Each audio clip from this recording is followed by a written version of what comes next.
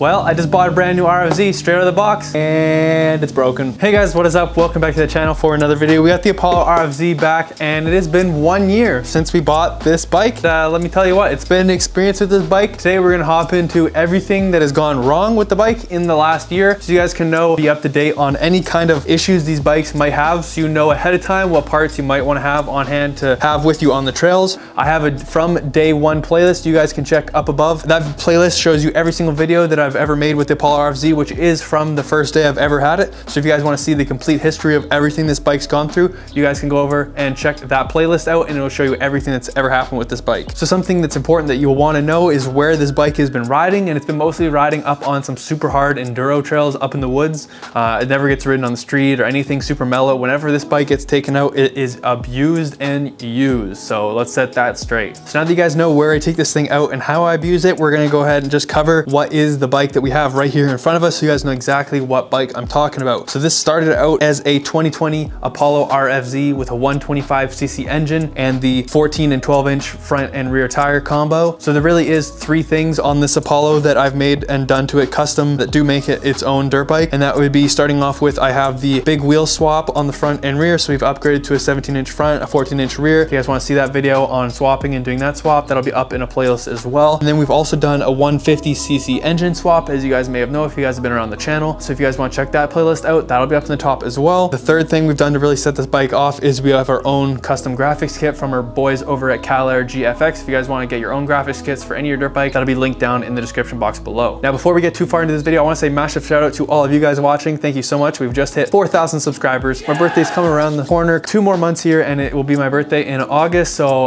let's see, maybe we could hit 5,000 subscribers by my birthday. That would be super appreciative, super cool. If you guys want to leave a like down below, that would be awesome as well. So without further ado, let's hop into what's happened with this thing.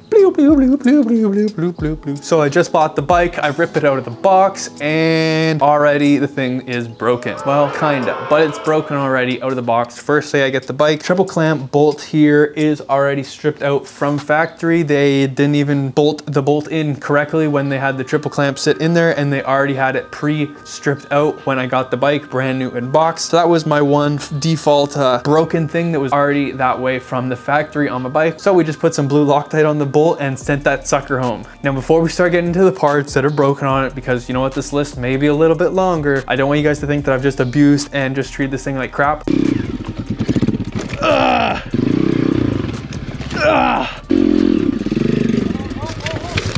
I take this bike, do oil changes way more frequent than most people do. I do it like every 8 hours on this dirt bike. For a Chinese dirt bike, that's quite frequent. Bolt and nut checks on it all the time. I'm always looking over it. I'm a mechanic, so it's like, it's by my trade to just go over and take care of this thing. And let me tell you what, there's been a lot of issues and it's not my fault. It's just due to this bike's poor design in some certain areas, and we're gonna touch on that. But yeah, just disclaimer, I don't treat this bike like crap. I actually treat it very well. Yes, I do see it's dirty from last ride. Don't hate me on that. So now as we hop into the parts that have broken, this is gonna be what's broken in order as I've ridden the bike. We'll kind of throw in some hours in there so you can understand at what point in the riding life of this bike that things were breaking on it. So the first thing that we're always breaking on the bike is the rear brake lever, and that is due to its poor design where it actually goes underneath the peg instead of over top of it like a conventional bike, and this is causing you to hit this brake arm on all sorts of rocks and all sorts of things that otherwise wouldn't hinder your rear brake. Well, this always likes to grab it and bend it way out or just snap it. It causes a bunch of issues. Then you don't have any rear brakes for the rest of your ride, or maybe the toe peg is now way out here and it's blocking your foot from standing on the peg, so it can ruin your ride for sure. Now the second issue I ran into with these dirt bikes was a shifting issue with the original 125cc engine, and that the shifter itself, when you're riding and you want to change gears, if you were to shift it up into second gear, the shifter, instead of releasing and coming back down to the neutral or just middle position, would stay stuck up or stay stuck down when you'd upshift or downshift. So you'd have to manually stick your boot under and pick the lever back up or push it back down. So that was a huge issue inside of the 125cc engine, was the transmission just being in a whole bunch of false neutrals. Now something else I had to go over and change right away was the carburetor. Now the stock carburetors that come on these bikes are pretty well junk and broken broken as is. So you might as well take that sucker off, throw it out, get a genuine MIKUNI carb and a UNI air filter, throw that on there and forget about that stock carb. If you still have that on your bike, you're missing out on potential performance gains and having your bike run a whole lot better. If you guys want to learn how to do that, I do have a video up in the corner and that can help you out. Another thing that sucks and is broken on these bikes right from the get-go is that stock air filter that comes on the bike. That cone air filter is junk. The mesh is way too big and lets way too large of particles into the carburetor, and you're just gonna fill your carburetor with a whole bunch of dirt and then it's gonna run like junk. So ditch that stock carburetor, get a good UNI 2-stage foam filter, stick that on there, set it, forget it. You don't have to worry about a whole bunch of debris getting sucked into your engine. Now the next thing that broke and that sucked on this bike was the chain. Now the rear chain is just too small and it stretches out because it's a really cheap, crummy chain. And what happens is the chain stretches out, you'll tighten the tire up to the stretch and then it's gonna stretch out further, and then you'll tighten your wheel up further and then it's gonna stretch and just stretch and stretch. And pretty much every time you go riding, you're gonna have your chain come popping off the rear sprocket, or worse, the chain just actually snaps right in half and then you're screwed out in the woods. Hold on. Chain. Oh, pisser. Yeah. Pisser. I broke the chain. Broke the chain. So I would definitely go ahead and make sure you pick up a good genuine chain. If you guys are looking for that, they are listed down in the description, as well as a whole bunch of other parts and modifications for your dirt bike. So make sure you guys go down there and check it out. Now the next thing that broke on my dirt bike was the rear exhaust bolt that is up here behind this plastic.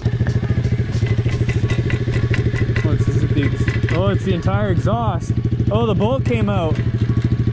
Oh, that explains why she's rattly. The weld actually to the nut that would hold on for you to bolt in the slide-on exhaust clamp, the nut weld just sheared and the bolt came right off. Like, I didn't even try torquing it down crazy or anything. We were just out riding and the weld broke off, the bolt backed out, and then you have your muffler come flying off and fall off on the trail. You gotta have to check over the welds inside these bikes. Another issue I had with the bike is the kickstand and the kickstand spring specifically not being set tight enough on the kickstand. You go riding down the trail and the kickstand comes popping off in the middle of the trail. Your kickstand comes down, it jackknives in a rock, and you go flying over your handlebars. Modifying your spring to be tighter set on the kickstand is going to be important and crucial to making sure that your kickstand doesn't drop down in the middle of your ride. Now back onto the rear brake problems. When you hit this rear brake arm, the ear here on the frame, the welds on it are likely to crack, as I had mine crack on the brake, and then the actual ear that holds on the brake lever cracked off the frame, so I had to re-weld that back onto the bike. So just to know that the welds on these bikes are pretty poor. Now an issue I had with the original wheel set on the bike with the 14 front and the 12-inch rear tire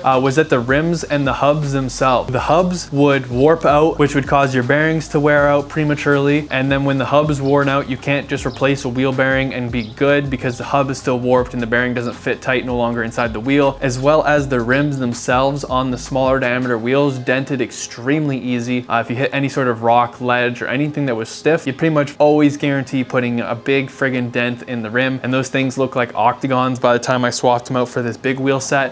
So yeah, those stock rims were junk, as well as the spokes literally always came loose. You could tighten them, make the whole wheel nice and tight, and by the end of the ride you'd have a spoke loose or broken or fallen out, or it was a nightmare dealing with those smaller rims. Since I've upgraded with these are done a better job, but the hubs still like to oval out, which causes wheel bearing issues and some play in both the wheels. Now for a bit of a timestamp frame for how long or how many hours I've ridden this dirt bike, at that point in this dirt bike's life, I had only put 30 riding hours on the dirt bike. All those things that I just said and talked about had been broken or wrong or messed up on my dirt bike in the first 30 hours of riding. So let's continue on and let's see what happens in the next 30 hours. Now, unfortunately, shortly after our 32-hour mark on the dirt bike, we killed the original engine that was in it. Now, it's not necessarily due to piston failure.